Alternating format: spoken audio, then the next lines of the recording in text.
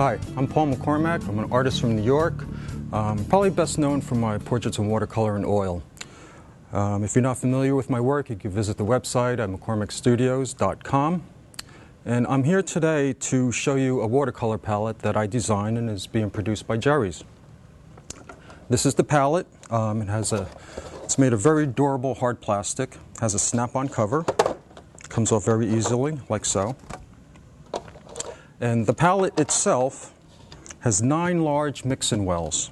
Okay. It's been my experience teaching students when they come in, they usually have a palette that's just one large mix-in tray. And what happens is that they try to mix up their light and their shadow and whatnot, and it all kind of merges together and kind of turns into mud. The way I work, every element in my painting, it could be the face, it could be the hair, the background, the cloth, every element is broken down simply into a light, halftone, and dark. Okay? 3 values, 3 colors. That's why the palette's designed in this fashion. I will have my light, I will have my halftone, and I will have my dark for the flesh. In this row, I could have my light, halftone, and dark for, say, the hair.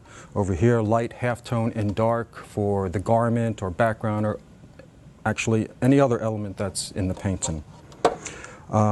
You also have 18 smaller wells on the side, and if you work more like a traditional watercolorist, you could lay all your colors out in that fashion. Personally, I use them for smaller mixtures, say the iris color or something like that, little small color accents.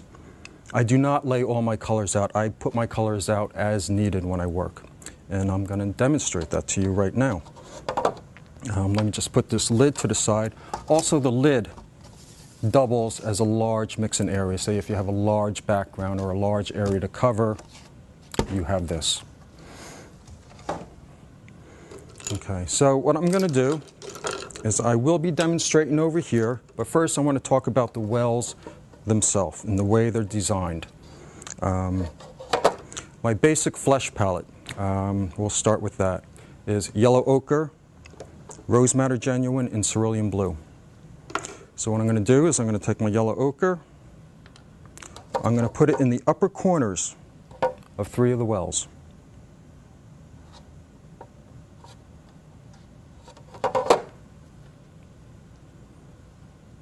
I'm going to take the rose madder genuine, I'm going to do the same.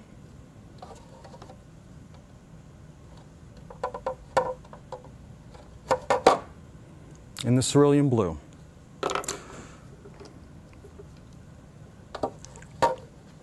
My flesh palette, it's a very simple red, yellow, blue color theory.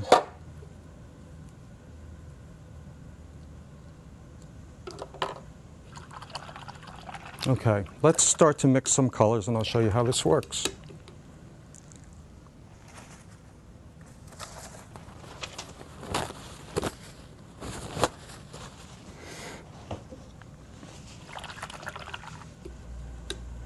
Okay, I'm going to be taking my flesh tones from our model today, our model, Meredith. Was nice enough to pose for us today. What I'm going to start with first is actually the color of our light source. So we're trying to replicate sort of a north light, a cool light source. All right? And I find that the cool light source is easily replicated by using cerulean blue with just a touch of rose madder. Now the color that I'm looking at is, if you look at the highlight right on her forehead right here, and in the painting that would be right here. You can see it's a very cool color, so that's what I'm going to start with.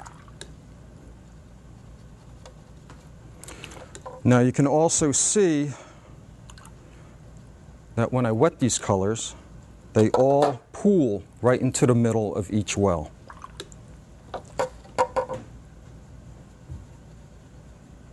So right now I'm just starting with the cerulean blue and the rose madder.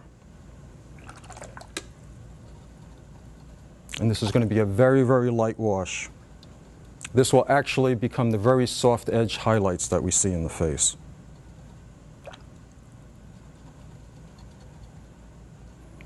Now normally, if you're familiar with my work, it usually takes me about 80 hours just to do a simple head and shoulders. Mixing these 3 initial colors could take me about 20 minutes to a half hour. But let me just show you how we go about it. Next, I'm going to mix the local color of the face. That's the overall color of Meredith's complexion. So we're going to start with the yellow ochre, the rose madder,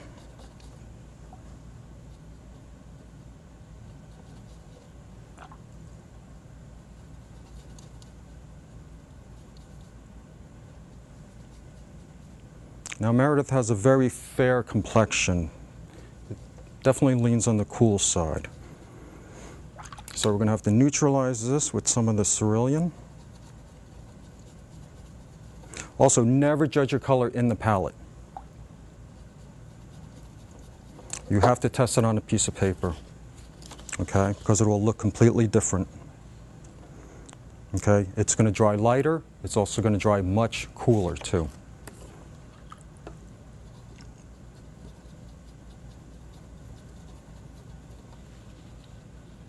Okay, and I start by just making little tiny swatches here, just looking at the color and looking at my model. I'm going to go over to the shadowed side. Now this is going to be a thicker mixture, less water. If you're new to watercolor, you could think of the water as your white paint.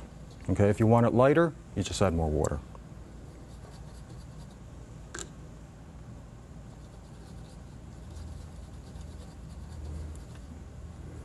So I'm looking like a warm grayed down violet color for my shadows.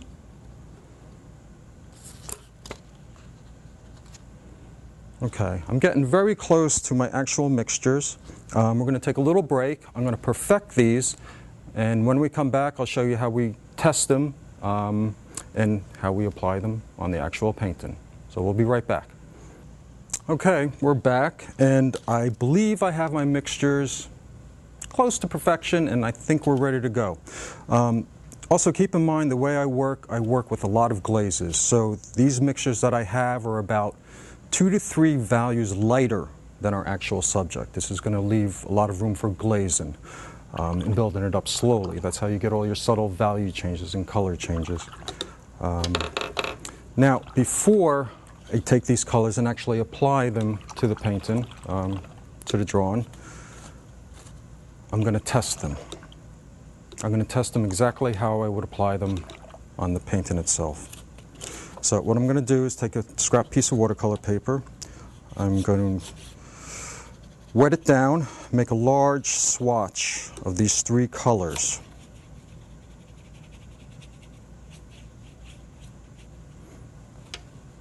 I'm going to start with the light, color of a light source, sort of a violet, very light.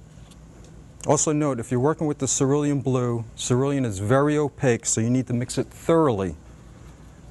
Every time before you hit the paper, you need to mix it. Otherwise it's going to separate and appear very grainy. So I'm going to make a large swatch of this violet. It's very light, as you can see. I'm going to go into my local color, local flesh color. Again, mix it thoroughly. There's very little cerulean in there, but still, mix it thoroughly. Now, over about 2/3 of this, I'm going to make a swatch of that color. Okay. Remember to test your colors on top of each other, because this will appear very differently if you test it onto the white piece of paper. I'm going to let that soak in for a little bit, and then we're going to test our shadow color over about 1/3 of that. Again, you can see how it separates in the palette. And then you can see when you mix it,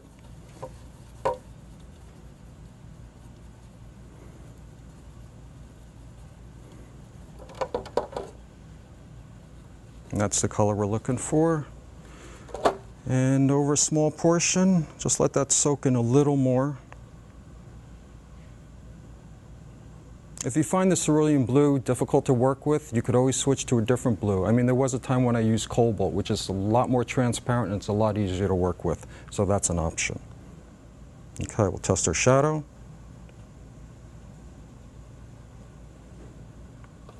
Okay, now we're going to let those soak in. We're going to let them dry.